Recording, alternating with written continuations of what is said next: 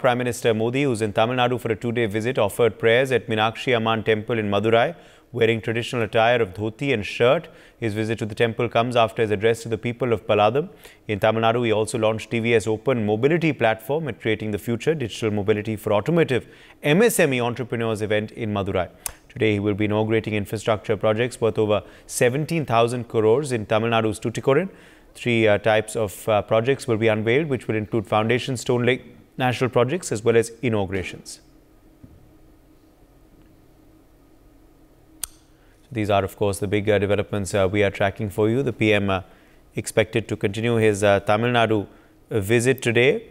The PM, of course, is on a two-day visit to Tamil Nadu.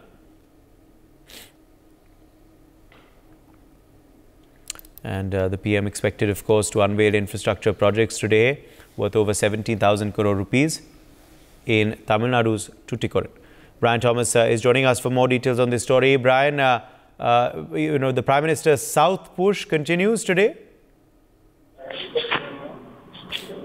Well, Uday, yes, definitely. The Prime Minister participated in this very religious ceremony at the Meenakshi Amman temple in Madurai, which marks a very significant moment also during his 2 days tour of the southern states of Tamil Nadu and Kerala both. And it is also, to give more perspective to the viewers, it was draped in a traditional attire consisting of a dhoti and shirt.